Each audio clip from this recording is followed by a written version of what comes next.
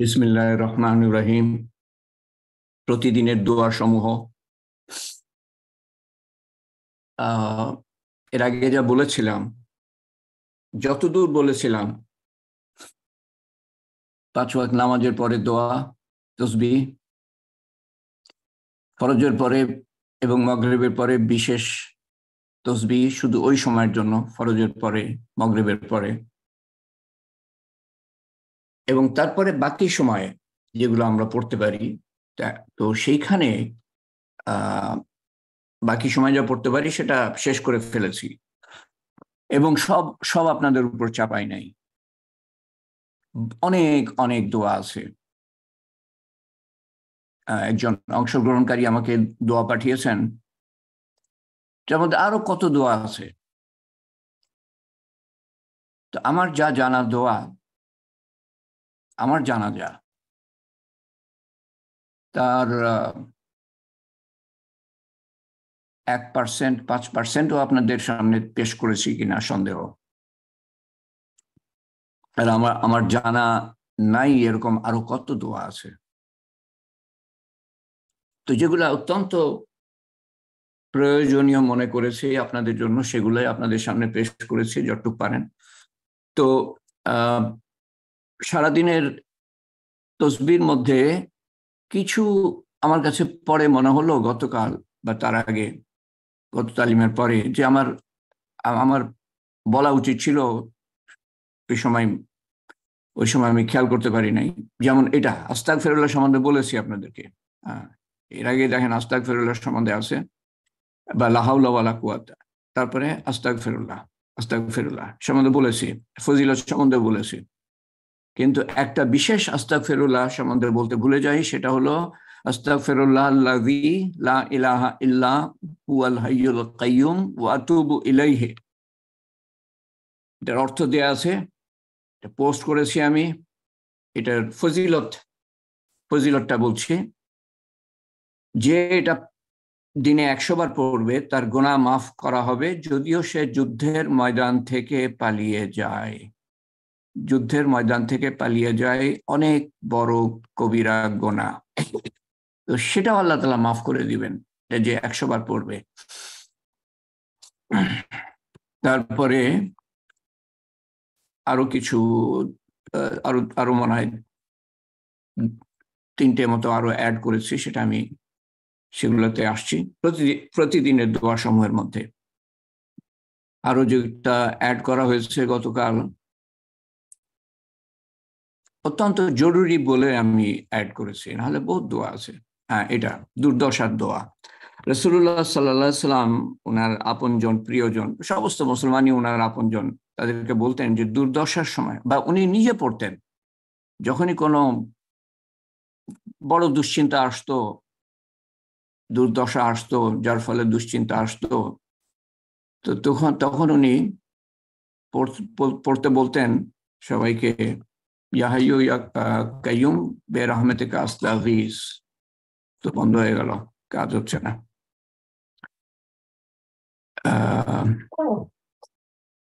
করলে উনি বলতেন, ইয়া হাইয়্যু ইয়া কাইয়্যুম বিরহমাতিকা আস্তাগীস। হে চিরস্থায়ী তোমার রহমত, হে চিরজীবী, হে চিরস্থায়ী তোমার রহমতের দ্বারা বা তোমার রহমতের মাধ্যমে আমি সাহায্য চাই। ইয়া হাইয়্যু ইয়া কাইয়্যুম, এটা দোয়ার সময় বলা উচিত, যে কোনো দোয়ার সময়। আমি তো অনেক সময় ভুলে যাই। দোয়া কবুল হয় এর মাধ্যমে। ইয়া হাইয়্যু ইয়া কাইয়্যুম বিরহমাতিকা আস্তাগীস, হে চিরজীবী, হে চিরস্থায়ী, তোমার রহমতের দ্বারা, তোমার রহমতের মাধ্যমে আমি সাহায্য চাই। ছোট্ট দোয়া। আপনি যদি বলেন যে না, আমার মনে থাকবে না, কেমন করে মনে রাখবো ছোট হলেও, তো এটা তো পোস্ট করেছি আমি। তালিম হালকায় যাবেন, এখান থেকে বের করবেন, লিঙ্কে চাপ দিবেন, লিঙ্ক একেবারে উপরে, আবার প্রত্যেকবারই আমি একেবারে উপরে দিয়ে দিই লিঙ্কটা। আরেকটা বাড়তি আমল যেটা যোগ দিয়েছি, বিপদের সময় দোয়া। ইবনে আবু সালামা তার মা উম্মে সালামা থেকে বর্ণনা করেছেন যে রাসূলুল্লাহ সাল্লাল্লাহু আলাইহি সাল্লাম বলেছেন, যেটা কোরআন শরীফে বলা আছে, যখন তোমরা কোনো তোমাদের উপর কোনো বিপদ আসে, তখন সে যেন বলে ইন্না লিল্লাহি ওয়া ইন্না ইলাইহি রাজিউন। আমরা তো এটা কেউ মারা গেলে পড়ি, বিপদ হলে এটা পড়তে মনেই থাকে না, যেখানে আল্লাহ তাআলা হুকুম করেছেন কোরআন শরীফে যে বিপদে পড়ো ইন্না লিল্লাহি ওয়া ইন্না ইলাইহি রাজিউন। তারপরে এই হাদিসে বাড়তি কথাগুলো বলা আছে যেটা কোরআন শরীফে আল্লাহ তাআলা বলেন নাই, কিন্তু কোরআন শরীফে আল্লাহ তাআলা বলেছেন যে বিপদ হলে ইন্না লিল্লাহি ওয়া ইন্না ইলাইহি রাজিউন পড়ো, এবং আল্লাহর কাছে সবর ও সালাত নামাজের মাধ্যমে সাহায্য চাও। সবর এখতিয়ার করো, অবলম্বন করো, এবং নামাজ পড়ো, আল্লাহর কাছে সাহায্য চাও। রাসূলুল্লাহ সাল্লাল্লাহু আলাইহি ওয়াসাল্লাম এই দোয়াটা শিখিয়েছেন। এটার পরে আল্লাহুম্মা ইনদাকা আহতাসিবু মুসিবাতি ফাজুরনি ফিহা ওয়া আবদিলনি মিনহা খায়র। এটার অর্থ হলো নিশ্চয়ই আমরা আল্লাহরই, ইন্না লিল্লাহি ওয়া ইন্না ইলাইহি রাজিউন, এবং তার কাছে ফিরে যাব। হে আল্লাহ, আমি আমার কষ্টের জন্য আপনার কাছে প্রতিদান চাই, তোমার কাছে প্রতিদান চাই, উত্তম প্রতিদান। আমার যে কষ্ট গেল, আমার যে যা হারালো, উত্তম প্রতিদান চাই, তাই আমাকে এর প্রতিদান দেন, বা এখানে বলা আছে দিন, এবং আমার জন্য এর থেকে উত্তম কিছু দিয়ে প্রতিস্থাপন করুন, উত্তম কিছু দেন। তো এটার ঘটনা আমি বলেছিলাম এর আগে, যে উম্মে সালামা, সালামার মা, তার স্বামী মারা যায়। দীর্ঘ ঘটনা, আমি দীর্ঘ ঘটনায় যেতে পারবো না। স্বামী মারা যায়, তো স্বামী মারা যাওয়ার আগে আল্লাহর কাছে স্বামী দোয়া করে যায়, হে আল্লাহ, তুমি উম্মে সালামার জন্য, মানে আমার স্ত্রীর জন্য আমার থেকে ভালো ব্যবস্থা করে দাও, আমার থেকে ভালো মানুষের ব্যবস্থা করে দাও। তখন একটা বিধবা হচ্ছে, দুটো তিনটে ছেলে আছে, ঠিক আছে, কিন্তু কে দেখাশোনা করবে? তো আমার থেকে ভালো ব্যবস্থা করে দাও, কাউকেও ব্যবস্থা করে দাও। তো আবু সালামা স্বামী মারা গেলেন, আবু বকর রাদিয়াল্লাহু আনহু প্রস্তাব দিলেন উম্মে সালামাকে, উম্মে সালামা প্রত্যাখ্যান করলেন। ওমর রাদিয়াল্লাহু আনহু প্রস্তাব দিলেন, এটা মদিনায়, যখন রাসূলুল্লাহ সাল্লাল্লাহু আলাইহি ওয়াসাল্লাম সাহাবাদের নিয়ে মদিনায় গিয়েছেন। ওমর রাদিয়াল্লাহু আনহু প্রস্তাব দিলেন, উনি প্রত্যাখ্যান করলেন। রাসূলুল্লাহ সাল্লাল্লাহু আলাইহি ওয়াসাল্লাম প্রস্তাব দিলেন। এরপরে ঘটনা আছে কিছু, উনি প্রথমে রাজি হন নাই উম্মে সালামা, আমার বয়স হয়ে গেছে, তারপরে আমার দুটো তিনটে বাচ্চা আছে, তারপরে আমার মধ্যে হিংসা আসতে পারে, আপনার আরো স্ত্রী আছে, আমার হিংসা আসতে পারে, আমি তো মানুষ। রাসূলুল্লাহ সাল্লাল্লাহু আলাইহি ওয়াসাল্লাম দোয়া করেন ওনার জন্য, আল্লাহ তার অন্তর থেকে হিংসা দূর করে দাও, আর তোমার বাচ্চা তো আমারও বাচ্চা হবে। আর বয়স বলছো, বয়স তো আমারও বয়স হয়ে গেছে। এইভাবে তারপরে উনি রাজি হন, বিয়ে করেন। তো এখানে যে বলছেন উত্তম প্রতিদান দাও, উম্মে সালামাও কিন্তু এই দোয়াটা পড়েছিলেন যখন ওনার স্বামী মারা যায়, এবং আল্লাহ তাআলা ওনাকে উত্তম প্রতিদান দান করেন। আরেকটা হলো খুব ভারী তসবিহ, খুব ভারী তসবিহ। আপনাদের মধ্যে কেউ কেউ জানেন এটা নিয়ে আলোচনা করেছি আগে, এটা পোস্ট করেছি, আবার এখানে পোস্ট করছি। খুব ভারী দোয়া। রাসূলুল্লাহ সাল্লাল্লাহু আলাইহি ওয়াসাল্লামের এক স্ত্রী উম্মুল মুমিনিন মানে হলো মোমেনদের মাতা, আপনার আমার মাতা, জুয়ারিয়া রাদিয়াল্লাহু আনহা একদিন ফজরের পর জানামাজে বসে তাসবিহ করছেন। রাসূলুল্লাহ সাল্লাল্লাহু আলাইহি ওয়াসাল্লাম নামাজ পড়ে বাসায় এসে যা যা করার করে তারপরে উনি বাইরে গেলেন, দেখলেন যে ওনার একজন স্ত্রী জানাজায় বসে তাসবিহ পড়ছেন। উনি যখন ফিরে আসেন দুপুরের আগে জোহরের আগে ফিরে আসেন, তখন দেখেন যে একই জায়গায় বসে আছেন স্ত্রী জুয়ারিয়া রাদিয়াল্লাহু আনহা। জিজ্ঞেস করলেন, তুমি কি একই জায়গায় বসে আছো যেই জায়গায় আমি তোমাকে বসে থাকতে দেখেছি? এই একটানা তাসবিহ পড়ছো এত ঘন্টা? আল্লাহ জানে কয় ঘন্টা হবে, 4 ঘন্টা 5 ঘন্টা, আল্লাহ ভালো জানেন। উনি বললেন, হ্যাঁ, আমি একই জায়গায় বসে তাসবিহ পড়ছি। রাসূলুল্লাহ সাল্লাল্লাহু আলাইহি ওয়াসাল্লাম বললেন, এই যে তোমার সাথে আমার এই দেখা হলো, তারপরে দেখা নাই, তারপরে আবার দেখা হলো, এই সময়ের মধ্যে তুমি যা কিছু পড়েছো তার থেকে বেশি আমি সওয়াব পাবো 4টে কালাম বলে। 4টে কালাম আমি বলেছি 3বার করে, তোমার এই সমস্ত কিছু থেকে ভারী। এবং এটাকে বলা যেতে পারে, আল্লাহই জানে ভালো, আমার কাছে মনে হচ্ছে যা কিছু আমি তাসবিহ যা জানি আর কি, যে সবচেয়ে ভারী তাসবিহর মধ্যে। সুবহানাল্লাহি ওয়া বিহামদিহি আদাদা খালকি ওয়া রিদা নাফসি ওয়া জিনাতা আরশি ওয়া মিদাদা কালিমাতিহি। সুবহানাল্লাহি ওয়া বিহামদিহি, সুবহানাল্লাহ, তো আল্লাহ পবিত্র। আল্লাহ পবিত্র মানে কোনো অপবিত্র ওনার ধারে কাছে বিরতে পারে না, এরকম পবিত্র। ওয়া বিহামদিহি, সমস্ত প্রশংসা আল্লাহ তাআলার। পবিত্রতা এবং প্রশংসা ঘোষণা করে, মানে কিরকম আমি আল্লাহর পবিত্রতা বর্ণনা করছি সেটা বলা হচ্ছে এখানে। আল্লাহর সৃষ্টি যত, তার থেকেও বেশি আমি ওনার পবিত্রতা বর্ণনা করছি এবং প্রশংসা করছি। আল্লাহর যত সৃষ্টি আছে সেই সংখ্যক আল্লাহর কত সৃষ্টি আছে না, এইটা নিয়ে কয়েকটা তালিম, আর কয়েকটা মাসের পর মাস তালিম করলেও শেষ হবে না আল্লাহর সৃষ্টি সম্বন্ধে বলতে শুরু করলে।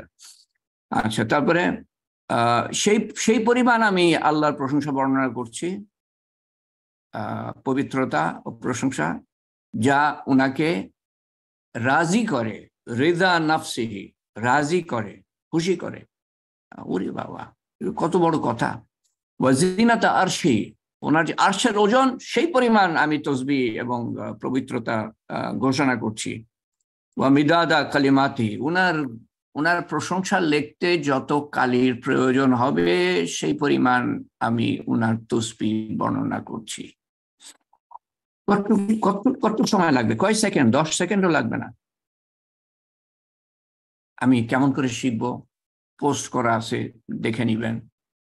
10 দিন দেখে দেখে পড়বেন, 30 দিন দেখে দেখে পড়বেন, মুখস্থ হয়ে যাবে। আপনার থেকে বেশি নেকি কে কামাই করবে? হ্যাঁ, আচ্ছা, হ্যাঁ, আর শেষটা হলো, আরে কি হলো এটা, সবচেয়ে ব্যাপক দোয়া, সবচেয়ে ব্যাপক দোয়া। হ্যাঁ, এটা আগের পাতায় কিভাবে চলে আসলো আমি ভাবছি, এটা পরের পাতায় আসার কথা না। ওটা ঠিক আছে, ওটা ওই যেটা আগে বললাম সেটার আরবিটা এখানে দেখে নিবেন। আরবিটা, বাংলাটা তো আগেই দিয়েছি, অর্থটা আগেই দিয়েছি, আরবিটা এখানে দেখে নিবেন। আরবিটা আমি অন্য কোনোভাবে পাই নাই যে শুধু আরবিটাই আমি কপি পেস্ট করব, সেটা পাই নাই আমি। আচ্ছা, আর সবচেয়ে ব্যাপক দোয়া, একবার রাসূলুল্লাহ সাল্লাল্লাহু আলাইহি ওয়াসাল্লাম অনেক দোয়া করলেন। কোন এক জায়গায় লেখা আছে 100টা দোয়া করলেন, রব্বানা আতিনা ফিদ দুনিয়া, এরকম 100টা মতো, আল্লাহ জানে। আরেক জায়গায় লেখা আছে যে অনেক দোয়া করলেন। তো সাহাবারা বললেন যে ইয়া রাসূলুল্লাহ, এত তো আমরা মনে রাখতে পারবো না, আমাদের কিছু শিখিয়ে দেন যেটা পড়লে এগুলা এগুলা মোটামুটি কভার করে। তো উনি তখন এই দোয়াটা শেখান। আল্লাহুম্মা ইন, আপনারা যদি আমার দোয়া শুনে থাকেন এই পর্যন্ত, 3টে বছর তো হয়ে গেল, এবং এখানে আছেন যারা 3 বছর আছেন, বা 2 বছর ধরে আছেন, বা 1 বছর ধরে আছেন, আমার মনে হয় আমি কোনো দোয়া, এই দোয়া ছাড়া আমি মানে করি নাই, শেষ করি নাই কোনো দোয়া, আমার মনে পড়ে না। আল্লাহুম্মা আসআলুকা মিন খায়রি মাসালাকা মিনহু নাবিয়ুকা মুহাম্মদ সাল্লাল্লাহু আলাইহি ওয়াসাল্লাম, ওয়া নাউযু বিকা মিন শাররি মাস্তাযাকা মিনহু নাবিয়ুকা মুহাম্মদ সাল্লাল্লাহু আলাইহি ওয়াসাল্লাম, আনতাল মুস্তাআন ওয়া আলাইকাল বালাগ ওয়া লা হাওলা ওয়া লা কুওয়াতা ইল্লা বিল্লাহ। আমি পুরোটা বলি, ইল্লা বিল্লাহিল আলিয়্যিল আযীম। আর আমি যেভাবে বলি, 2-1টা কথা একটু এদিক ওদিক আছে, কিন্তু অর্থ একই। অর্থ কি? এখানে আরবিটা, ইংরেজিটা আপনার দেখার দরকার নেই। অর্থটা হলো, হে আল্লাহ, আমি তোমার কাছে সেই কল্যাণ চাই, মধ্যে কোনো কোনো সময় হয়তো আমি অর্থটা বলি, সেই কল্যাণ চাই যা আমার নবী মুহাম্মদ সাল্লাল্লাহু আলাইহি সাল্লাম তোমার কাছে চেয়েছিলেন, এবং আমি তোমার কাছে আশ্রয় চাই, সেই অনিষ্ট থেকে পানা চাই, যা থেকে তোমার নবী মুহাম্মদ সাল্লাল্লাহু আলাইহি সাল্লাম আশ্রয় চেয়েছিলেন। মানে আপনি নিজের ভাষায় বলতে পারেন, কিন্তু আল্লাহ, রাসূলুল্লাহ সাল্লাল্লাহু আলাইহি সাল্লাম যা যা চেয়েছিলেন আমি তোমার কাছে তাই চাই, ভালো যা যা চেয়েছিলেন আমি তোমার কাছে তাই চাই। উনি যেসব খারাপির থেকে পানা চেয়েছিলেন, রক্ষা চেয়েছিলেন, আমি তার থেকে পানা চাই। এটুকু বললেও হবে। নিজের থেকে যদি আপনি বলতে চান, এটা যদি মুখস্থ করতে না চান বা দেখে দেখে বলতে না চান, এইটুকু বলতে পারলেই হলো।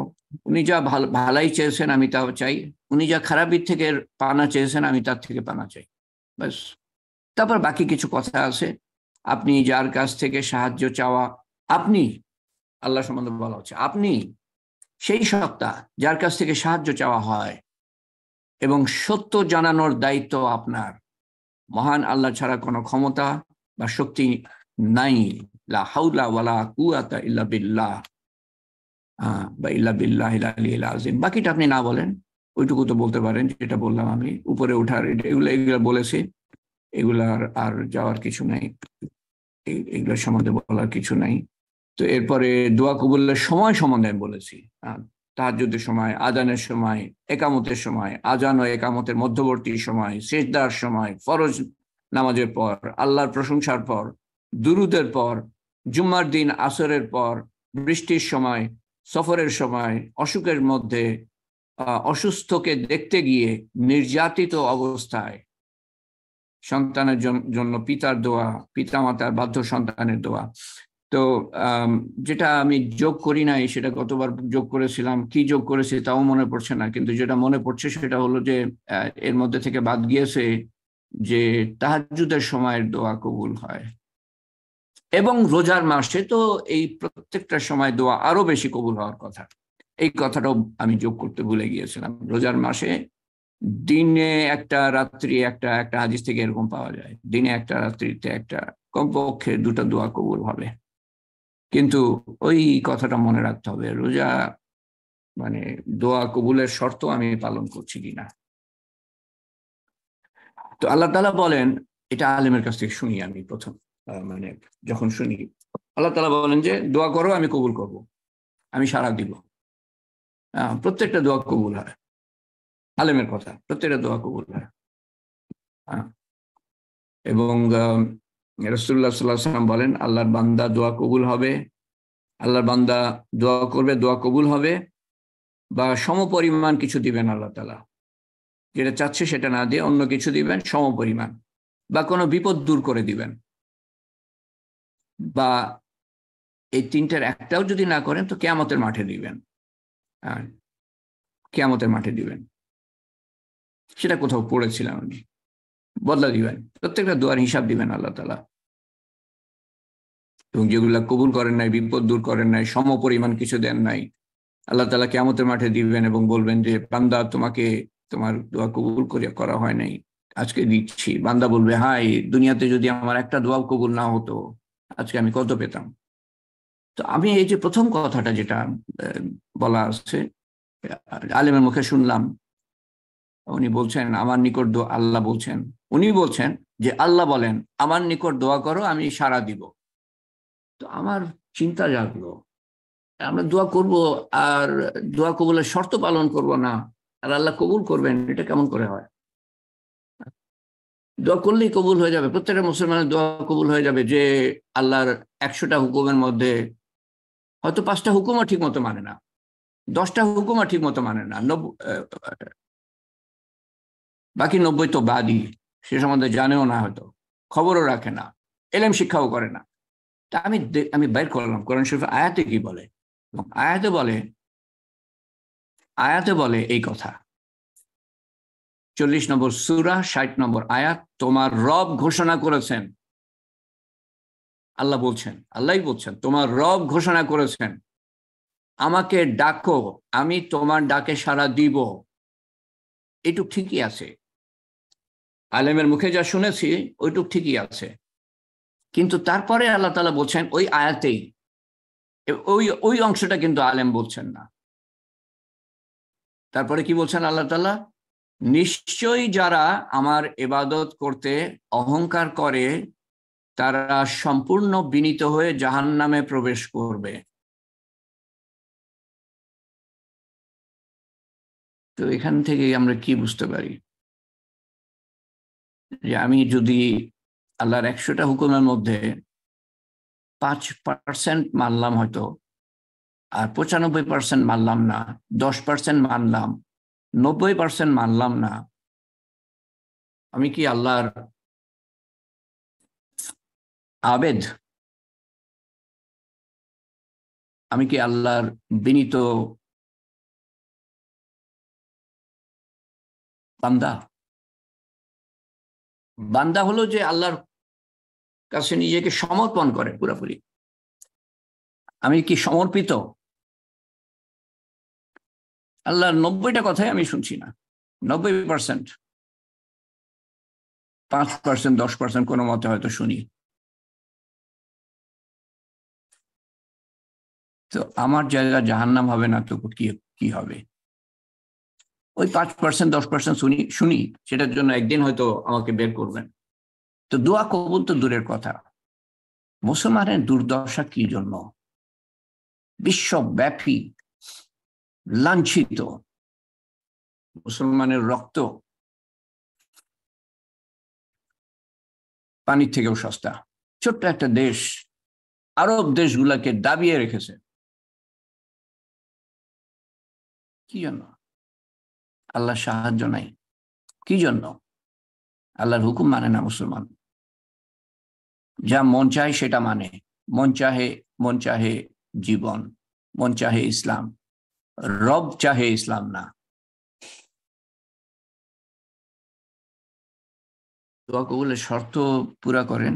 দোয়া কবুলের শর্ত কি? সিম্পল। আপনি যে দুনিয়া কামাই করার জন্য যা কিছু আপনি আমি যা কিছু করি না, তার থেকে অনেক সহজ, অনেক কম সময় লাগে আল্লাহর হুকুম মানতে, অনেক কম সময় লাগে। 8 ঘন্টা, 10 ঘন্টা, 2 ঘন্টা, 2 ঘন্টা, 4 ঘন্টা তো যা অফিসে যাতায়াত করতেই লাগে, 2 থেকে 4 ঘন্টা দিনে। তারপর তো অফিসের কাজ 8 ঘন্টা, 10 ঘন্টা, আল্লাহ জানে কতক্ষণ কতক্ষণ ছাড় পাই অফিস থেকে। তার থেকে অনেক কম সময় লাগে, অনেক কম মেহনত। আর এই অফিসে পর্যন্ত পৌঁছানোর আগে পর্যন্ত যে পড়াশোনা সারা জীবন, সবই তো ওই অফিস চাকরি পাওয়ার জন্য। অনেক কম সময়ে আল্লাহকে পাওয়া যায় দুনিয়ার পিছনে যে সময় ব্যয় করি। তো আল্লাহর মোটামুটি হুকুমগুলা, ফরজ ওয়াজিব সুন্নত গুলা, নফল নবীর সুন্নত মতো পালন করা, যেগুলো আল্লাহ নিষেধ করেছেন সেগুলো থেকে দূরে থাকা। বেশিরভাগই আমরা নিষেধ থেকে দূরে থাকি। 2-4টা যেটা অভ্যাসে পরিণত হয়ে গিয়েছে সেগুলো থেকে আস্তে আস্তে ছুটে আসা নামাজের মাধ্যমে। নিশ্চয়ই নামাজ গোনা এবং বেহায়াপনা থেকে দূরে নিবে, রক্ষা করবে, নিশ্চয়ই, এতে কোনো সন্দেহ নাই। তো আমি সেই মনোযোগ যদি দিই নামাজের মধ্যে, ওনার আদেশ মান্য করা, যা নির্দেশ যেগুলো করতে বলেছেন সেগুলো করা, যেগুলো নিষেধ করেছেন তার থেকে দূরে থাকা। এবং উদাহরণ হলো রাসূলুল্লাহ সাল্লাল্লাহু আলাইহি সাল্লাম। তো আমার পছন্দ মতো জীবনযাপন না করি, সেটা হবে মন চাহে ইসলাম, রব চাহে ইসলামে যাই আমরা। এটা আর আমি যাব না। দোয়া কবুলের শর্ত সম্বন্ধে বহুত বলেছি এই কয়েকদিন আগেই। তো ইমান উঁচু পর্যায়ে থাকতে হবে যাতে করে আল্লাহর হুকুম মানতে পারি। যারা হুকুম মানে না তাদের ইমান দুর্বল। ইমানের পিছনে মেহনত, ইমানের কথা শোনা, বলা,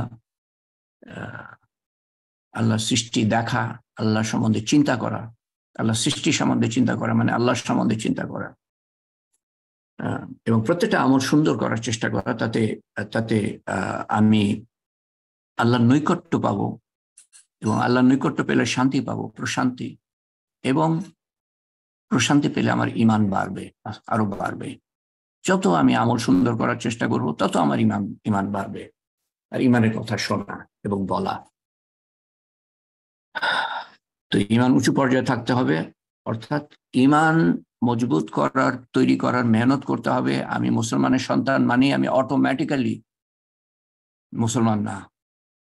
যেমন আমাকে ডাক্তার হওয়ার জন্য মেহনত করতে হয়েছে, ইঞ্জিনিয়ার হওয়ার জন্য মেহনত করতে হয়েছে, অফিসে চাকরি পাওয়ার জন্য মেহনত করতে হয়েছে, সেরকম ইমান পয়দা করতে, মনের মধ্যে ইমান মজবুত করতে আমাকে মেহনত করতে হবে, যেমন সাহাবারা করেছিলেন।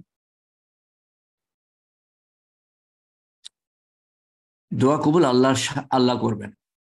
কার কাছে দোয়া করি? আল্লাহর কাছে। তো তখনই তো প্রশ্ন আসে যে আল্লাহর সাথে আমার সম্পর্ক কি? আমি তার কথা শুনি কি না শুনি? একটা মানুষের কথা না শুনলে সে মানে 10টা কথা শুনি, একটা কথা শুনি না, সে রেগে যায়। 10টা কথা শুনি, একটা কথা শুনি না, একটা শক্তিশালী মানুষ, সে আমার আমার আমার কথা শুনবে না, আমার অনুরোধ রাখবে না। আল্লাহর বেলায় তো একই কথা খাটে। আল্লাহর বেলায় তো আমরা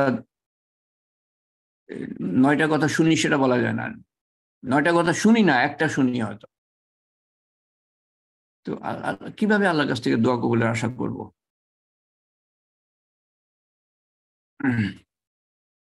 তো আল্লাহর সাথে সম্পর্ক গড়া, আল্লাহর হুকুম মানার মধ্যে, নিষেধ থেকে দূরে থাকার মধ্যে, এবং সম্পর্ক থাকলে আমি বুঝতে পারবো কিন্তু, এবং সম্পর্ক থাকলে দোয়া কবুল হবে না এটা মনে করা গোনা, কবিরা গোনা। আর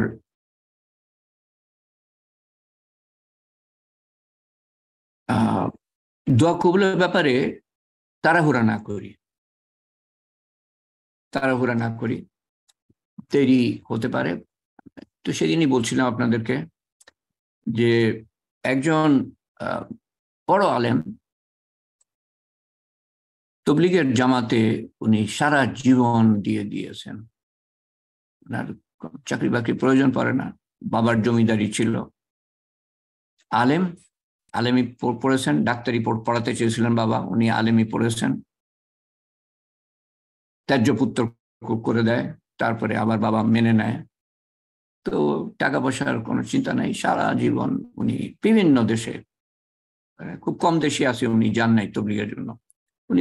উনি বলেন যে একটা দোয়ার জন্য আমাকে 10 বছরের কথা বলছিলেন, আমার যদ্দূর মনে পড়ে 10 বছর না 12 বছর আমাকে অপেক্ষা করতে হয়েছে, একটা দোয়া কবুল হয় না, হয় না, হয় না। সেটা বলেন নাই কি দোয়া?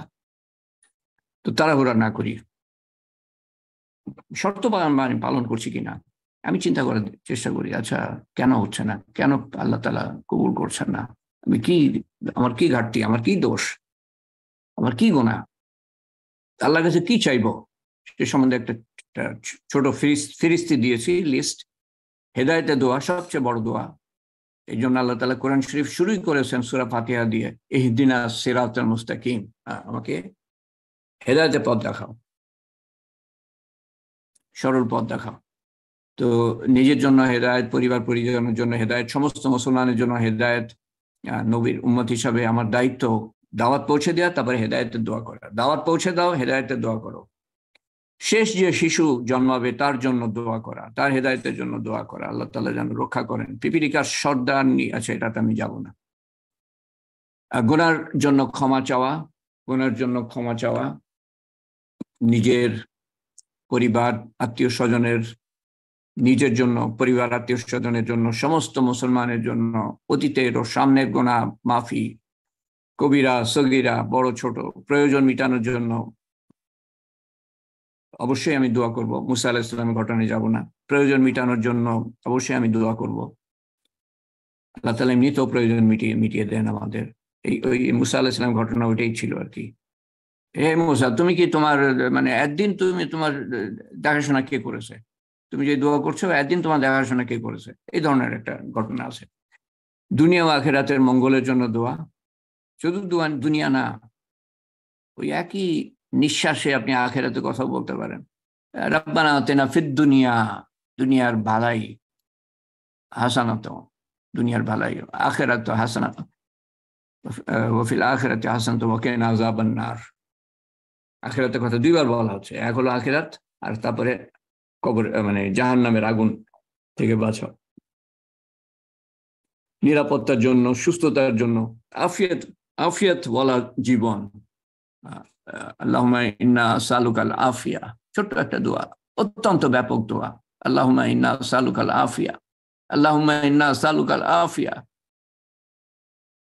সুন্দর চরিত্র, আচার আচরণ, হুসনে আখলাকের জন্য দোয়া, যার পুরস্কার হলো জান্নাতুল ফেরদৌস।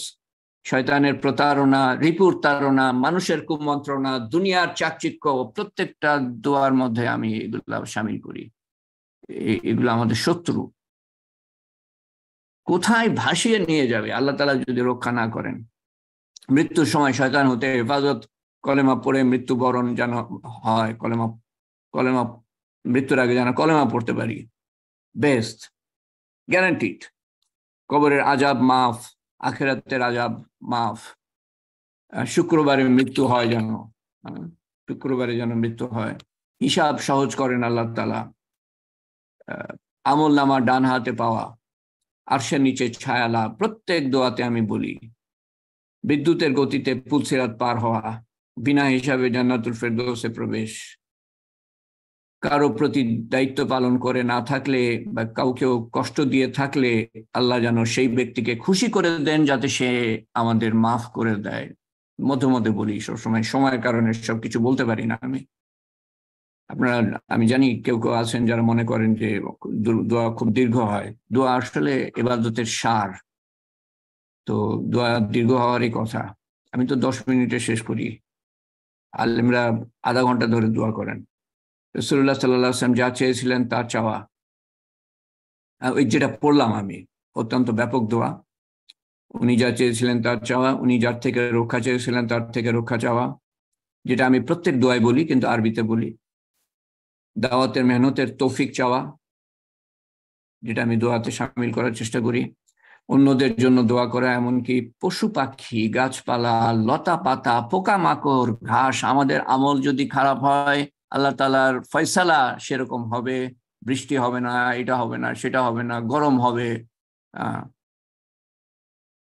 আপনাদের কথা আমি বলছি না, আপনারা বহুত কষ্ট করে, আমি এটা চিন্তা করি যে আপনারা এত জীবনের ঝঞ্ঝাট ঝামেলার মধ্যে, রোজার মধ্যে, অফিস করে, ঘরের কাজ করে তারপরে আপনারা হাজির হন, অনেকে দেরি করেন।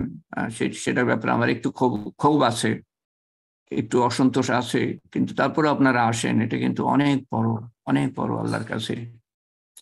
তো আপনারা বলতে পারেন যে আমরা তো ইবাদত করার চেষ্টা করছি, কেন এত গরম? কতগুলা মানুষ কত খারাপি করছে, কত নির্যাতন নিপীড়ন করছে, কত ঘরে ঘরে নিপীড়ন হচ্ছে চাকর বাকরের উপরে। একটা কথা আমি বললাম মাত্র। এছাড়া আরো ওই যারা ক্ষমতাশালী তারা যে কি করছে না, আল্লাহ আল্লাহ আল্লাহ। এই দেশটা যে কিভাবে টিকে আছে না, আমি মধ্যে মধ্যে চিন্তা করি। এর মধ্যে অবশ্যই অনেক অনেক কিছু ভালো মানুষ আছেন, অত্যন্ত অত্যন্ত আল্লাহর মানে নিকট বান্দা আছেন কিছু, না হলে এই দেশ টিকার কথা না। একেবারে ঝড় ঝাপটায় শেষ করে দেওয়ার কথা আল্লাহ তাআলার। তো তো মুসলমান যখন খারাপই করবে ব্যাপক হারে, কিছু ভালো মানুষ তো থাকবে। এটা নবীর হাদিসেও বলা আছে যে কিছু বান্দা, কিছু মানুষ, কিছু মুসলমান আল্লাহর দ্বীনের উপরে কিয়ামত পর্যন্ত থাকবে। কিন্তু খারাপ মানুষের সংখ্যা যখন বেড়ে যাবে, আল্লাহর ফয়সালা তখন কঠিন হবে, তখন হয়তো বৃষ্টি হবে না, তখন গরম গরম পড়বে বেশি, মানুষ অসহ্য। সৌদি আরবে গরম কম, এখন মরুভূমির জায়গায় গরম কম আপনাদের থেকে। সৌদি আরবে একজন বলছিল, সৌদি আরবে থাকে, কয়েকদিন আগে 27 ডিগ্রি টেম্পারেচার। উনি এখন বাংলাদেশে সেদিন টেম্পারেচার ছিল 40 ডিগ্রি। 27 ডিগ্রি সৌদি আরবে, বাংলাদেশে দুবাইও ছিল 27 ডিগ্রি। দুবাই সৌদি আরব একই ইয়ের মধ্যে, মানে ওই কি বলে এটাকে, পেনিনসুলা, ইংরেজিতে পেনিনসুলা বলে, পাশাপাশি। তো তো 27 ডিগ্রি, বাংলাদেশে 42 পর্যন্ত উঠেছে। মানে কঠিন ব্যাপার। আমি তো মরুভূমিতে গিয়ে দেখেছি, সৌদি আরবে গিয়ে দেখেছি কিরকম গরম গরম, যখন কিন্তু তার থেকেও বেশি গরম। তো মানুষের আমলের কারণে হয় এগুলা, নাহলে হওয়ার কথা না। আল্লাহ তাআলা বলেন যে সমস্ত কিছুকে সৃষ্টি করেছি তোমাদের সেবার জন্য। তো এগুলা তো সেবা হলো না। তো তার অর্থ কি, যে আমরা ওই দ্বিতীয় কথাটা মানছি না, এবং তোমাদের সৃষ্টি করেছি আল্লাহর ইবাদতের জন্য, সেই কথাটা আমরা, সেই দিকটা আমরা মানছি না ঠিক মতো। মানছি না, মানুষকেও কষ্ট দিচ্ছি, মানুষের উপর নির্যাতন করছি। তো যখন মানুষের আমলের কারণে আল্লাহর কঠিন ফয়সালা আসবে, তখন পোকামাকড়ও কষ্ট পাবে, ঘাস ঘাস শুকিয়ে যাবে, ঘাস তারাও কষ্ট পাবে, লতা পাতা, পশু পাখি, গাছপালা মানুষের আমলের কারণে কষ্ট পায়। কত মানুষ বিভিন্ন ধরনের কষ্টের মধ্যে, প্রয়োজনে নির্যাতনের মধ্যে আছে, তাদের জন্য দোয়া করা। সর্বোপরি, আমি এখানে লিস্টটা এখানে শেষ করছি, এভাবে কত দোয়া করা যায়। সর্বোপরি আল্লাহর সন্তুষ্টি লাভ এবং তার ভালোবাসা আমাদের অন্তরে প্রবেশ। এমন ভাবে আমল করতে পারি যাতে করে আল্লাহর বাস্তে হয়, আল্লাহর সন্তুষ্টি লাভ করতে পারি এবং তার ভালোবাসা, তার হাবিবের ভালোবাসা আমাদের অন্তরে প্রবেশ করতে পারে। উপসংহার, দোয়া ইবাদতের সার। মানুষের কাছে চাইলে একসময় অসন্তুষ্ট হয়, আল্লাহর কাছে দোয়া করলে খুশি হন। যত করি আমরা তত খুশি হবেন, যত কম করি তত তিনি কম খুশি হন। না চাইলে অসন্তুষ্ট হন। দোয়া করার ব্যাপারে কখনো কৃপণ না হই। রাসূলুল্লাহ সাল্লাল্লাহু আলাইহি ওয়াসাল্লাম বলেন, সবচেয়ে কৃপণ ব্যক্তি সে যে দোয়া করার ব্যাপারে কৃপণ। আয়েশা রাদিয়াল্লাহু আনহা বলেন, তোমার জুতার ফিতা ছিঁড়ে গেলে আল্লাহর কাছে চাও, তারপরে তুমি যাও, পয়সা আছে, দোকানে আছে, তারপরে যাও। মানে যে কোনো প্রয়োজনে আল্লাহর কাছে আগে চান। আল্লাহ বলেন, তোমাদের সৃষ্টি করেছি এই জন্য না যে তোমরা আমার উপকার করবে, বরঞ্চ তোমরা আমার কাছ থেকে উপকৃত হবে। এই জন্য তোমাদের সৃষ্টি করেছি, আমার কোনো উপকার করতে পারবা না। আমাদের প্রয়োজন আছে যা আল্লাহ তাআলা মিটাতে সক্ষম, তার প্রয়োজন নাই। কি আমরা আল্লাহর ইবাদত করব আর কি আল্লাহর সাহায্য করব? তার ধারে কাছে আমরা ভিড়তে পারি না। দোয়া কবুল করানোর জন্য ওলি আল্লাহ বা বুজুর্গ হওয়া প্রয়োজন না। নো। ফরজ, ওয়াজিব, সুন্নত, নফল, এগুলা হালাল হারাম, এগুলা, তারপরে যেগুলা নিষেধ করেছেন, হারাম থেকে দূরে থাকা, গোনাহ থেকে দূরে থাকা, এটা কি ওলি আল্লাহ হওয়ার প্রয়োজন পড়ে নাকি? দুনিয়ার জন্য, তারপরে বসকে উপরওয়ালাকে খুশি করার জন্য কত কিছু করে থাকি। তারপরে নেতাদের খুশি করার জন্য কত মিথ্যা কথা বলে থাকি। তার থেকে অনেক কম আল্লাহ তাআলা চাহিদা। ফরজ, ওয়াজিব, সুন্নত পালন করা, নিষেধের থেকে দূরে থাকা, অর্থাৎ দোয়া কবুলের শর্ত মানা, দোয়া কবুলের ব্যাপারে অধীর না হওয়া, যেটা আগে বলছিলাম। উজু অবস্থায় দোয়া করা আদব, উজু ছাড়াও দোয়া করতে পারি, মনের মধ্যে আছে, এটাই তো দোয়া। কেউ কেউ জিজ্ঞেস করেন যে সেজদার মধ্যে গিয়ে আমি কি দোয়া করতে পারি? আচ্ছা, সেজদার মধ্যে গিয়ে কি আমার মনের ওইটা থাকে না, যেটা আমি চাই ওটা থাকে না? আমি মুখে না বললে আল্লাহ তাআলা জানেন না আমার মনের মধ্যে কি আছে না আছে যখন আমি সেজদার মধ্যে যাচ্ছি? দোয়া তো হলো মনের মধ্যে কি আছে আমার, সেটা আল্লাহ তাআলা জানেন। তারপরে আমরা ব্যক্ত করি, আল্লাহর কাছে চাই, আল্লাহ রব, আল্লাহ মিটাতে পারেন এই জিনিসটা প্রতিষ্ঠিত করার জন্য। নাহলে কোনো আপনার আমার বলার প্রয়োজন পড়ে না, মনের মধ্যে কি আছে বলার প্রয়োজন পড়ে না, আল্লাহ জানেন। আল্লাহ রব এটাকে প্রতিষ্ঠিত করার জন্য, উনি মিটাতে পারেন এটা প্রতিষ্ঠিত করার জন্য। নিজের ভাষায় দোয়া করতে পারি, আকুতি মিনতির সাথে দোয়া করি, এই বিশ্বাস নিয়ে আল্লাহ খালি হাতে ফিরাবেন না। বিপদে দোয়া করি যেন সমুদ্রের পানিতে এবং ভেলা নাই, বাঁচার কোনো উপায় নাই, সমুদ্রের পানিতে আমি সাঁতার কাটছি, মরিয়া হয়ে দোয়া করি, চোখের পানি না আসলে ভান করি। আল্লাহ তাআলা সত্তার সীমাহীন, ক্ষমতার সীমাহীন, সৃষ্টি সীমাহীন, যোগ্যতা সীমাহীন, গুণাবলী সীমাহীন, পরাক্রমশালী, সর্বশক্তিমান, সর্বত্র বিরাজমান, সর্বজ্ঞ, দুর্জেয়, অজেয়, দুর্নিবার, ধারণের বাইরে, ধারণ করা যায় না, বোধগম্যতার বাইরে, বোঝার বাইরে। এটা অকল্পনীয়। তার মতো সত্তা আমাদেরকে তার সামনে দাঁড়াবার তৌফিক দেন, দোয়া করার তৌফিক দেন, সম্পর্ক গড়ার তৌফিক দেন। এটা কিন্তু একটা অদ্ভুত ব্যাপার লাগে আমার কাছে। অসীম একটা সত্তা, আমরা অত্যন্ত সীমিত, কোনো ক্ষমতা নাই। সীমিত মানে কি? সব ক্ষমতা যা আছে আল্লাহ দিয়েছেন। তো সেই সত্তার সামনে আমরা যে দাঁড়াতে পারি, ইবাদত করতে পারি, দোয়া করতে পারি, হাত তুলতে পারি, তার কথা শুনতে পারছি, আমি বলতে পারছি, আমার কাছে অদ্ভুত লাগে কিন্তু এই জিনিসটা। এটা অকল্পনীয় সুযোগ হিসাবে মনে করে না তারা যাদের আল্লাহর সত্তার সম্বন্ধে সামান্য ধারণা নাই। সামান্য ধারণাও যদি থাকতো তো আল্লাহকে আমরা অন্যভাবে দেখতাম এবং ডাকতাম। তার আদেশ মানলে আমাদের অশেষ অনন্ত মঙ্গল, কিন্তু তার কোনোই উপকার হবে না যতদিন পর্যন্ত এই কথা না বুঝবো, ততদিন পর্যন্ত আল্লাহর ইবাদতকে বোঝার বস্তু মনে হবে, আনন্দের নয়। আল্লাহর ইবাদত, আল্লাহর সাথে সম্পর্ক গড়া, এটা আনন্দের ব্যাপার, প্রশান্তির ব্যাপার। অনাবিল আনন্দ। আল্লাহকে বেহেশতে যখন মানুষ বিভিন্ন নিয়ামতের মধ্যে ডুবে থাকবে, আল্লাহ তাআলা বলবেন যে তোমরা কি সন্তুষ্ট? বান্দা বলবে যে আল্লাহ আমরা সন্তুষ্ট হব না, এটা কেমন কথা? তো এত কিছু দিয়েছো তুমি, নাজ নিয়ামত, না আমরা সন্তুষ্ট হব না, এটা কেমন কথা? আল্লাহ বলবেন যে এখনো একটা জিনিস দিতে বাকি আছে। বান্দা বলবে যে আর কি বাকি আছে, আর কি থাকতে পারে? তখন আল্লাহ তাআলা পর্দা সরাবেন। পর্দা সরানো মানে কি জানি না, আমি সঠিক বলতে পারবো না।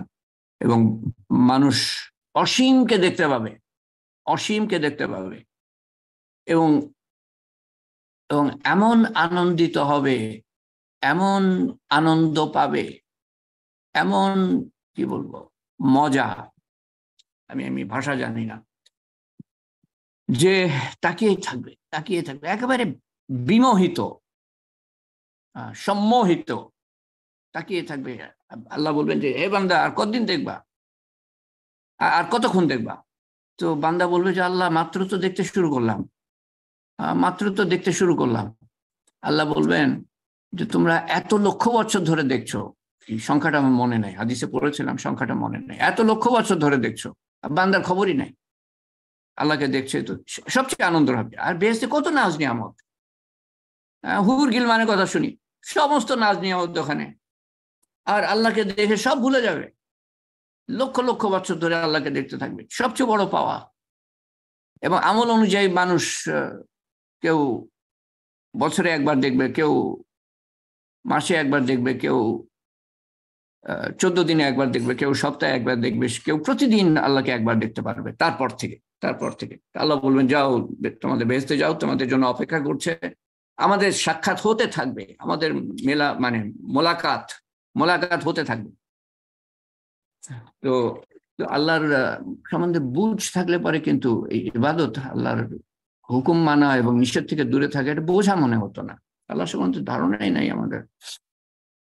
এটা কুকুরও আমাদের থেকে উত্তম এই দিক দিয়ে, যে কুকুর চিনে, তার মনিবকে চিনে, কিন্তু মনিবকে দেখলে ছুটে আসে, লেজ খুশিতে দুলাতে থাকে।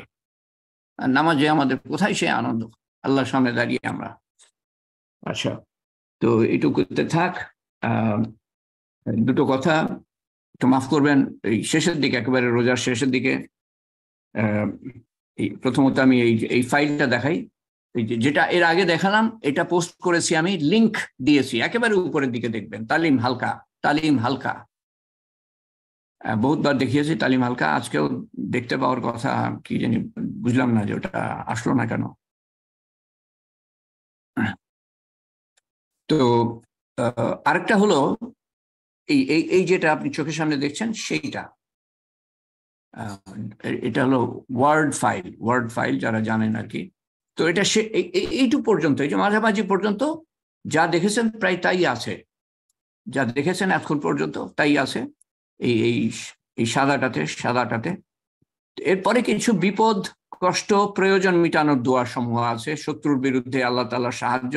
আমি জাস্ট টপিক গুলা বলে যাচ্ছি। শত্রুর বিরুদ্ধে আল্লাহ তাআলার সাহায্য কিছু বলেছি, আরো কিছু আছে এখানে। তারপরে আকস্মিক পরীক্ষা ও বিপদ থেকে রক্ষার দোয়া, হঠাৎ করে যাতে কোনো পরীক্ষা যেন না আসে আর বিপদ যেন না আসে। এবং প্রত্যেকটা সহি, আমি প্রায় বছরখানিক আগে অন্য একটা তালিমের হালকায় আপনাদের সামনে তো মাত্র 3টা হালকা পেশ করলাম, সেখানে মনে হয় 10টা হালকায় আমি বিভিন্ন দোয়া, গুরুত্বপূর্ণ দোয়া পেশ করেছি। এবং তখন আমি আমার যা জানা দোয়া ছিল সব আমি যাচাই করে দেখলাম কোন হাদিসের বইয়ে আছে, সহি হাদিসের বইয়ে আছে কিনা। যাচাই বাছাই করে যেগুলো আমি পড়ছিলাম সেগুলো আমি বাদ দিলাম, যেগুলো সহি হাদিসের বইয়ে আমি পাই নাই। তো এই শুদ্ধিকরণ আমার করার সুযোগ হয়েছে 1 বছর 7-8 মাস এরকম কিছু আগে।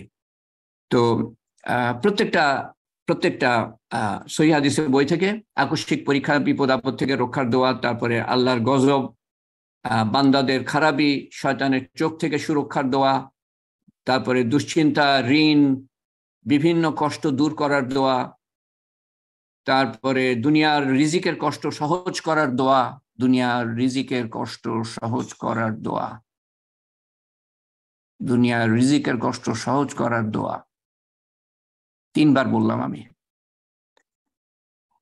সুবহানাল্লাহি ওয়া বিহামদি, সুবহানাল্লাহিল আযীম ওয়া বিহামদি, আস্তাগফিরুল্লাহ। এইটুকু। কোন সময়? সর্বোত্তম সময় হলো যখন ফজরের সময় শুরু হয় যখন, সর্বোত্তম সময়। না পারি ঠিক আছে, যত তাড়াতাড়ি পড়ে নি ফজরের পরে। শ্রেষ্ঠ ইস্তেগফার, এটা অবশ্য আগে আমি আমার লিস্টের মধ্যে আছে শ্রেষ্ঠ ইস্তেগফার। তারপরে বাজারের দোয়া, 20 লক্ষ নেকি একবার পড়লে পরে। এটা ইয়েটা শোনেন, ইংরেজিতে আছে না, ইংরেজি ওটা আমি বাংলা করে দিয়েছি, যেখানে যেখানে দরকার সেখানে বাংলা করে দিয়েছি। তার জন্য 10 লক্ষ নেকি লিখে দিবেন বাজারে গিয়ে একবার পড়লে পরে, এবং 10 লক্ষ খারাপি গোনা মুছে দিবেন। আর তার দরজা 10 লক্ষ উন্নীত করবেন, দরজা লেভেল, এবং বেহেশতে তার জন্য একটি প্রাসাদ তৈরি করে দিবেন। বাজারে গিয়ে দোয়া। আর আরো এরকম দোয়া আছে, অনেক সব রাখে। সুবহানাল্লাহি ওয়া বিহামদি আদাদা খালকি, না এটা কি, সুবহানাল্লাহি ওয়াল হামদুলিল্লাহি ওয়া লা ইলাহা ইল্লাল্লাহু ওয়াহদাহু লা শারীকা লাহু আহাদান সামাদান লাম ইয়ালিদ ওয়া লাম ইউলাদ ওয়া লাম ইয়াকুল লাহু কুফুয়ান আহাদ। 20 লক্ষ নেকি, 20 লক্ষ নেকি। এরকম বহু দোয়া আছে। আর ওই শেষেরটা হলো সুরক্ষা, আল্লাহর কাছ থেকে সুরক্ষা। আল্লাহুম্মা নাজ্জিনি, আল্লাহুম্মা ইন্নী, ছোট্ট দোয়া, আল্লাহুম্মা ইন্নী আসআলুকাল জান্নাহ, আল্লাহুম্মা ইন্নী আসআলুকাল জান্নাহ। তখন বেহেশত বলে, ও আল্লাহ তাকে বেহেশতে প্রবেশ করাও, যে 3 বার পড়বে দিনে, আল্লাহুম্মা ইন্নী আসআলুকাল জান্নাহ। আর বেহেশত দোয়া করবে তার জন্য, বেহেশতে প্রবেশ করাও। আল্লাহুম্মা নাজ্জিনি মিনান নার, আল্লাহুম্মা ইন্নী আসআলুকাল জান্নাহ, আল্লাহ আমাকে বেহেশত দান করো। আল্লাহুম্মা নাজ্জিনি মিনান নার। এগুলো অর্থ দেয়া আছে এবং বাংলাতে উচ্চারণ লেখা আছে, যে আল্লাহ আমাকে দোজখের আগুন থেকে রক্ষা করো। তো দোজখ তার জন্য দোয়া করবে, যে আল্লাহ তুমি তাকে দোজখ থেকে রক্ষা করো, দোজখ দোয়া করবে। তারপরে শেষে আরেকটা আছে, ইয়া হাইয়্যু ইয়া কাইয়্যুম বিরহমাতিকা আস্তাগীস আসলি লিশানি কুল্লাহু ওয়ালা তাকিলনি ইলা নাফসি তারফাত আইন। এটার ফজিলত বলা আছে, এক মুহূর্তের জন্য আমাকে ছেড়ে দিও না এই দুনিয়ার কাছে, শয়তানের কাছে, নফসের কাছে এবং মানুষের কুমন্ত্রণার কাছে। তো এটা পাবেন তালিম হালকায়। 2 নম্বর যে লিঙ্কটা, প্রথম লিঙ্কটা হলো যেটা এখন দেখলেন। আর 2টা দিন বাকি আছে, কিছু মুহূর্ত অত্যন্ত মূল্যবান, সমস্ত বাকি 11 মাসের থেকেও মূল্যবান।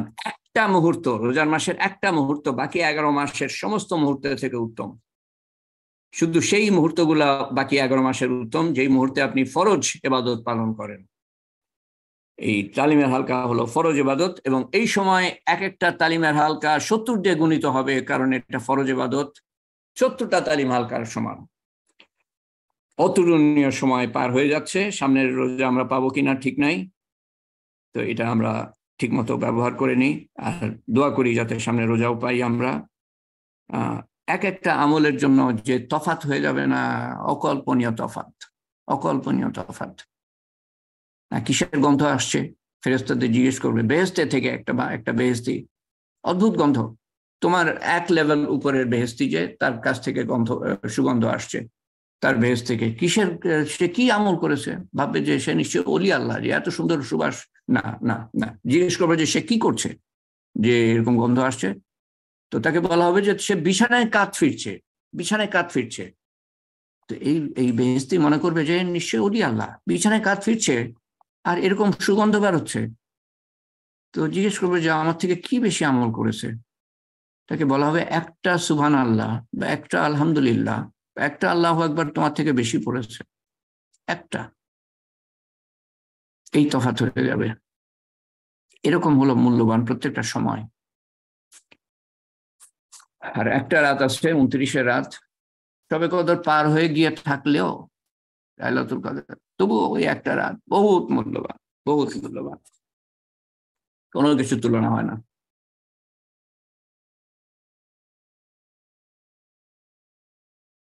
আচ্ছা, তো আমি অনেক কটা টেক্সট মেসেজ পেয়েছি কোরআন খতমের, শফিউল আলমের কাছ থেকে। তপু তার স্ত্রী নাদিরা এক খতম করেছে, যেই নিয়তে খতম করে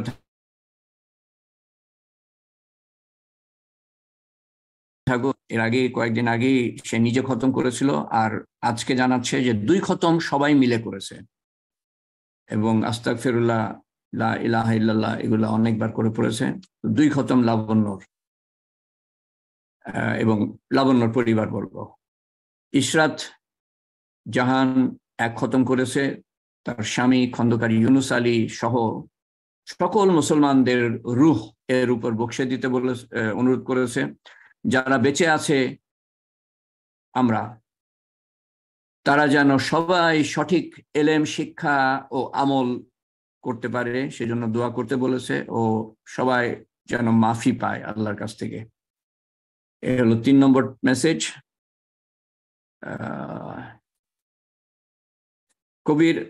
কবির আহমেদ জানিয়েছে কমলাপুর মাদ্রাসার 5 খতমের কথা মরহুম সৈয়দ আশরাফুল হক সাহেবের রুহের জন্য, আমার ছোট ভাইয়ের জেনারেল হাফিজের শ্বশুর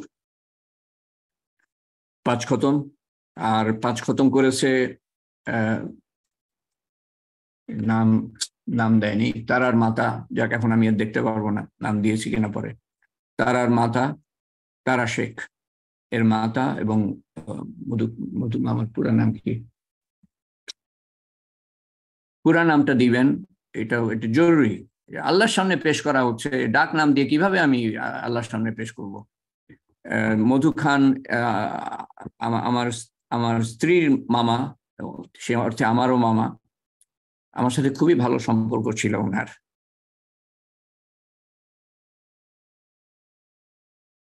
আর এই যে তারার মাতা হলো আমার চাচাতো বোন, আপন চাচাতো বোন। ইনাদের জন্য 5 খতম। 5 5 10 আর 4 14, না 5 5 10 আর 5 15, আর 1 খতম, না 14 এই পর্যন্ত। আর 1 খতম রতন জানিয়েছে, এমতাজ আহমেদ রতন। এই লোভা, আবার ভালো নামটা কি লোভার? না না, এটা ঠিক না, আল্লাহর সামনে আমি নাম বলছি, এটা ডাক নাম আল্লাহর সামনে বলা যায় না,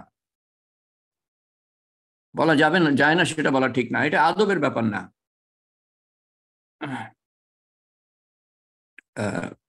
যাই হোক, ইমতাজ আহমেদের স্ত্রী 1 খতম করেছে, তার পিতার জন্য, তার মাতার জন্য, তার শ্বশুরের জন্য, অর্থাৎ আমার চাচা, এবং তার শাশুড়ির জন্য আমার চাচি, এবং লোভার বোনরা 1 খতম করেছে, তাদের পিতা মাতার জন্য। জনাব মোহাম্মদ সুলেমান, নামটা আমি লিখতে ভুলে গিয়েছে, তাদের পিতা মাতার জন্য, এবং তাদের শ্বশুর শাশুড়ির জন্য, এবং অন্যান্য অনেক কিছু পাঠ করেছে। আর এই গেল 16 খতম। আর স্বপন, নাজিম আহমেদ স্বপন, আমি ডাক নামে ডাকি না আল্লাহর দরবারে, নাজিম আহমেদ স্বপন মোসাম্মদ শিরিন এর 1 খতমের কথা জানিয়েছে আমার চাচি শাশুড়ি বেগম নূর নাহারের, মরহুম নূর নাহারের জন্য। আর অন্যান্য কিছু খতম আছে। আচ্ছা, তো রতনের আপনারা একটু আমাকে 2টা মিনিট সময় দিবেন। আমি অভিভূত যে রতনের যে মেসেজের মধ্যে যে জানিয়েছে এই লোভার বোনরা যে খতম করেছে বাবার জন্য মনে হয়, হ্যাঁ, মরহুম সুলেমান, মাতা মরহুমা আসমা আক্তার। এটা কিছু পড়েছে না, আমি জাস্ট সংখ্যা বলবো না আপনাদেরকে, মানে 2-1টা সংখ্যা না বললে বুঝবেন না আসলে আপনারা। আমি অবাক হয়ে গেছি। শ্বশুর শাশুড়ির জন্য, কার শ্বশুর শাশুড়ি আল্লাহ ভালো জানে না, এখন এখন দরকার নেই, আল্লাহ ভালো জানেন কার শ্বশুর শাশুড়ি। মানে বোনদের শ্বশুর শাশুড়ি হবে নাকি? হ্যাঁ, সেটা বলেছি আমি আগে। তো সম্মিলিতভাবে অন্যান্য যা পড়েছেন না, সূরা ইয়াসিন 100 বার, সূরা রহমান 100 বার, এর ছোট কথা না কিন্তু। সূরা ইয়াসিন বহুত বড়, সূরা রহমান বড়, সূরা ওয়াকিয়া বিরাট বড় ৮০ বার। সূরা মুলক ৫৫ বার, সূরা কাহার ৭ বার, কাফ কাফ ৭ বার বড়, সূরা ইখলাস ২৬,০০০ বার, সূরা বাকারা ৫০ বার। ওরে আল্লাহ, সূরা বাকারা সবচেয়ে বড়, সবচেয়ে বড়, ২৮৭টা আয়াত মনে হয়, বড় বড় আয়াত, বড় বড় আয়াত ৫০ বার। আয়াতুল কুরসি, কলেমা ৭৬,০০০ বার, দুরুদ ৪১,০০০ বার, হাশরের শেষ ৩ আয়াত, সুবহানাল্লাহ ১৮,০০০ বার, আলহামদুলিল্লাহ ১৮,০০০ বার, আল্লাহু আকবার ১৮,০০০ বার, আস্তাগফিরুল্লাহ ১৮,০০০ বার। এটা আমি যেহেতু হয়ে গেলাম।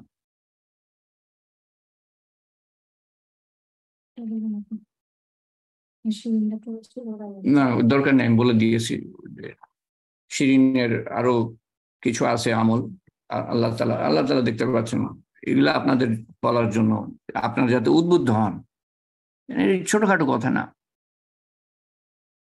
তার মানে এটা আমি বলার চেষ্টা করছি না আপনার কেউই আপনাদের পিতামাতা আত্মীয় স্বজনের জন্য আমল করে দোয়া করেন, অবশ্যই করেন, অবশ্যই করেন, এরকম আছেন এখানে।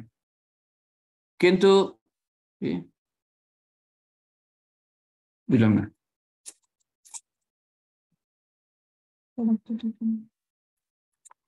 কিন্তু মানে এই ধরনের আমল করা,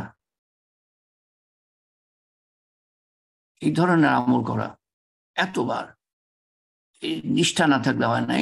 এরা যাদের কথা আমি বলছি তারা তালিমের হালকা মিস করে না, তালিমের হালকা মিস করে না। আর দোয়া চেয়েছে,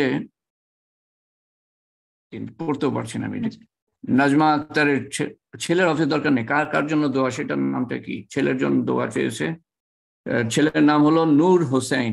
নূর হোসেনের জন্য দোয়া চেয়েছে, বয়স ৭ বছর, তার মুখে কানে গলায় আরো অনেক সমস্যা, কথা বলতে পারে না।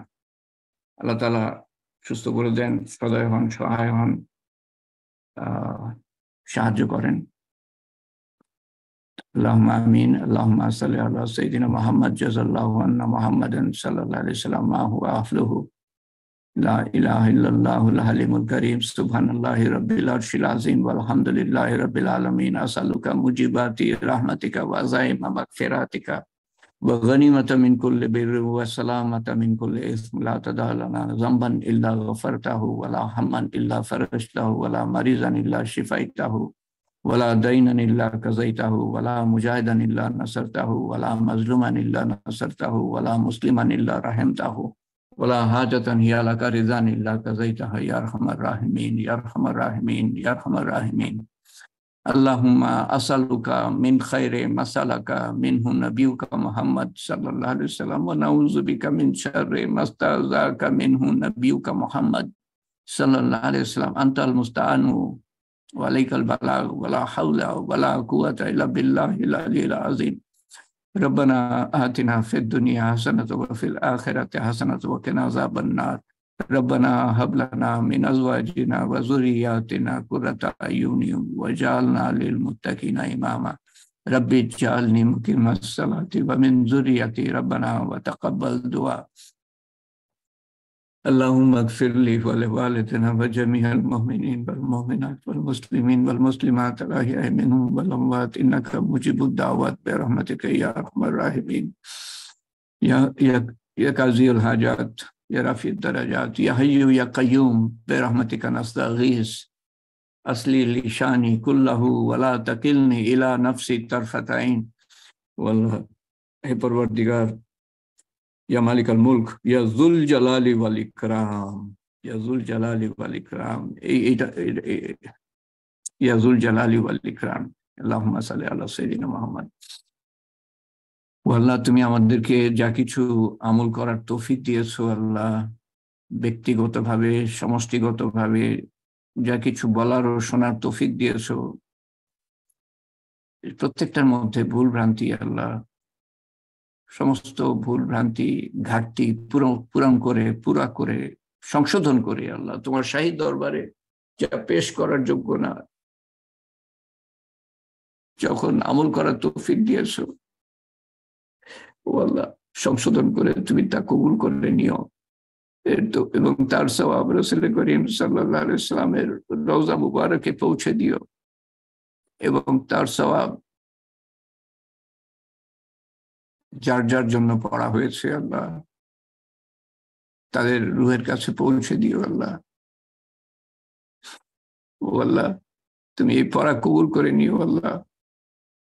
ও আল্লাহ, এবং যারা পড়েছে তাদেরকে তুমি আবার শুরু করার তৌফিক দান করো। তোমার হাবিব বলেছিলেন হাল মুরতাহাল, তারা অনেক দূর এগিয়ে গিয়েছে। হাল মুরতাহাল, সাহাবারা জিজ্ঞেস করলেন যে হাল হাল মুরতাহাল কারা? রাসূলুল্লাহ সাল্লাল্লাহু আলাইহি ওয়াসাল্লাম বলেন তারা অনেক দূর এগিয়ে গিয়েছে। তারা হলো সেই ব্যক্তি যে কোরআন খতম করে আবার শুরু করে, আবার খতম করে আবার শুরু করে। ও আল্লাহ আমাদের সবাইকে তার মধ্যে শামিল করো। আমাদের মধ্যে যারা কোরআন পড়তে পারে না তাদেরকেও শিখার তৌফিক দান করো আল্লাহ। তোমার নৈকট্য পাওয়ার সর্বোত্তম উপায় ও আল্লাহ সেই কোরআন পাঠ করার তৌফিক দান করো আল্লাহ, যেই কোরআনকে তুমি কিয়ামতের দিন ক্ষমতা দিবা তোমার সাথে কথা বলার, আমাদের জন্য সবচেয়ে বড় সুপারিশকারী হওয়ার। সেই কোরআনকে আমরা আমরা পড়তে শিখলাম না কেউ কেউ, আর কেউ কেউ পড়তে শিখলাম তো বুঝলাম না। এই তালিমের হালকায় যাতে আমরা বুঝতে পারি সেই জিনিসটা, এবং যতটুকু সম্ভব আমরা কোরআন থেকে তালিম করতে পারি, হাদিস থেকে তালিম করতে পারি, মৃত্যু পর্যন্ত যাতে করতে পারি আল্লাহ। তোমার বিশেষ মর্যাদা যাতে পেতে পারি আল্লাহ এই এলেমের কারণে। এই এলেমের কারণে তুমি আদম আলাইহিস সালামকে শ্রেষ্ঠত্ব দিয়েছিলাম ফেরেশতাদের থেকে। আল্লাহ তুমি আমাদেরকেও এলেম শিক্ষা করার তৌফিক দাও, প্রথমত নিয়ত করার তৌফিক দাও যাতে করে পুরা দ্বীনের উপর আমরা উঠি, সেই নিয়তটা করার তৌফিক দান করো। এবং সেজন্য যেভাবে দোয়া করার প্রয়োজন সেই দোয়া করার তৌফিক দাও, যেরকম এলেম শিক্ষা করার প্রয়োজন সেরকম এলেম শিক্ষা করার তৌফিক দাও, যেরকম আমল করা প্রয়োজন সেরকম আমল করার তৌফিক দাও, যেরকম দাওয়াত পৌঁছানোর প্রয়োজন সেরকম দাওয়াত পৌঁছানোর তৌফিক দাও। তো আমাদের সমস্ত কিছু কবুল করে পুরা মাসে যা কিছু আমরা পাঠ করেছি, দোয়া করেছি, ইবাদত বন্দেগী করেছি, তেলাওয়াত, তাসবিহ, তাহলিল, জিকির, আজকার, রাত্রি জাগরণ, সমস্ত কিছু তৌফিক, সমস্ত কিছু কবুল করে নিও আল্লাহ। এবং সামনের বারও তৌফিক দিও আল্লাহ, বারবার তৌফিক দিও আল্লাহ। এবং আমাদের আপনজন, প্রিয়জন, নিকটজন যাদের জন্য পড়া হয়েছে তাদের কাছে পৌঁছে দিও। আমাদের সমস্ত এখানে যারা হাত উঠিয়েছে সবার আপনজন, প্রিয়জন, নিকটজনের কাছে পৌঁছে দিও আল্লাহ, তথা সমস্ত মুসলমানের কাছে পৌঁছে দিও। তাদের কবরকে প্রশস্ত করে দিও, কবরকে নূর দিয়ে পরিপূর্ণ করে দিও, কবরকে জান্নাতুল ফেরদৌসের বাগান বানিয়ে দিও, এবং আযাব ধারে কাছে আসতে দিও না আল্লাহ। তাদের দরজা উঁচু করে দিও। আমরা যখন কবরে যাব আমাদের দরজা, আমাদের সাথে তোমার সর্বোত্তম ব্যবহার যেন পাই আল্লাহ, তোমার সর্বোত্তম ব্যবহার যেন পাই আমরা কবরে। এবং আমাদেরকে উঠানো হবে, আমাদের আপনজনকে উঠানো হবে কিয়ামতের মাঠে হিসাব দেওয়ার জন্য আল্লাহ। তুমি আমাদের হিসাব সহজ করে দিও আল্লাহ, আমাদের আমাদের আমাদের আমলনামা ডান হাতে দিও আল্লাহ। আমাদেরকে তারপরে যে পুলসিরাত পাড়ি দিতে হবে, চোখের পলকে যেন পুলসিরাত পাড়ি দিতে পারি আল্লাহ, আমাদের আত্মীয় স্বজন সহ। এবং বেহেশতের ফটকে এসে আমরা যখন দাঁড়াবো তো সর্বোত্তম বেহেশতে যাতে আমাদের দাখিল করো আল্লাহ। এবং সেটার জন্য যে যে মূল্য দেওয়ার প্রয়োজন তা তো দিতে পারবো না, কিন্তু টুটা ফাটা যা পারি আল্লাহ সেই তৌফিক তুমি দেওয়ার মালিক আল্লাহ। আল্লাহ সেই তৌফিক তুমি দিয়ে দিও আল্লাহ। এবং সেই মূল্য দিতে গিয়ে যে শয়তানের ধোঁকা এবং নফসের তাড়না এবং মানুষের কুমন্ত্রণা এবং এবং দুনিয়ার আকর্ষণ, যে বাধা, তার থেকে প্রতি মুহূর্তে আমাদেরকে বাঁচিয়ে রেখো, হাত ধরে কবর পর্যন্ত নিয়ে যেও। যখন তোমার সন্তুষ্টি অর্জন করতে পারবো তখন পৃথিবীর থেকে কলেমা সহ নিয়েও শয়তানের শেষ চেষ্টা ব্যর্থ করে দিয়ে, যাতে আখিরাতে প্রত্যেকটা ঘাঁটিতে তোমার সর্বোত্তম ব্যবহার পাই। আল্লাহ, ও আল্লাহ, তুমি আমাদেরকে যেরকম আমল করলে তোমার সন্তুষ্টি পেতে পারি আমরা সেরকম আমল করার তৌফিক দান করো, সেরকম নিয়ত নিয়ে, সেরকম অন্তরে ভালোবাসা নিয়ে, তোমার হাবিবের প্রতি ভালোবাসা নিয়ে আল্লাহ, এবং সেরকম তোমার তোমার হুকুম আহকাম জানার তৌফিক দিও আল্লাহ। তোমার প্রতি দায়ী দায়িত্ব, তোমার বান্দাদের প্রতি দায়ী দায়িত্ব, যাদের প্রতি দায়ী দায়িত্ব আমরা পালন করতে পারি নাই, তাদের খুশি করে দিও তোমার তরফ থেকে আল্লাহ, যাতে তারা আমাদের মাফ করে দেয় আল্লাহ, এবং আমাদেরকে সুন্দর গুণাবলী দান করো, যাতে করে বান্দার প্রতি দায়ী দায়িত্ব আমরা পালন করতে পারি আল্লাহ। ও আল্লাহ, তোমার হাবিব সাল্লাল্লাহু আলাইহি সাল্লামের গুণাবলীর ছিটা ফোঁটা যেন আমরা পাই আল্লাহ। আল্লাহ, আমাদের মনের নেক হাজত পুরা করে দিও আল্লাহ।